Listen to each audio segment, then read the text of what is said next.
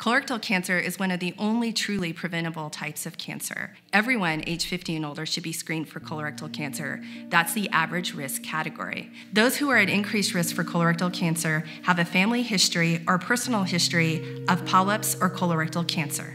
Advanced risk and high risk are also people who have genetic syndromes as well as family syndromes. If you are at increased risk, you have to talk to your doctor well before 50 about screening.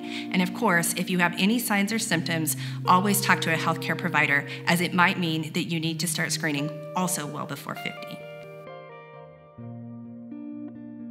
It's really important to know which type of test is the best for you and your prevention strategy. Oftentimes we hear about people talking about prevention versus diagnostic test. And the diagnostic test is based on people having signs and symptoms of colorectal cancer. When we think of signs and symptoms, that can be blood in the stool, change in bowel habits, change in diet and appetite, as well as an unexplained weight loss of 10 or more pounds. We really have to think about colonoscopy for those folks.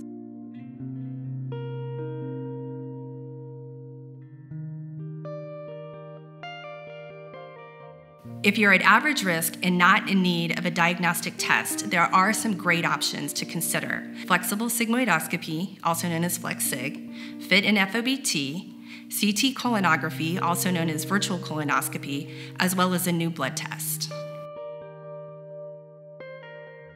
It only looks at the lower part of the colon, but it also can detect cancer and remove polyps. It requires a special prep to clean the colon, and typically the FlexSig is less invasive than a colonoscopy and does not require any anesthesia. One of the advantages of the stool test is that you can actually perform them in the privacy of your own home. For average risk population, there are also two types of stool tests. One is the FIT and FOBT, the other one is known as the stool DNA. For the FIT and FOBT, that is a test that can specifically detect cancer if there is bleeding, as it does test for blood in the stool. The stool DNA test is a bit more sensitive in that it will actually allow for looking at polyp or cancer detection based on the stool DNA and cellular level change.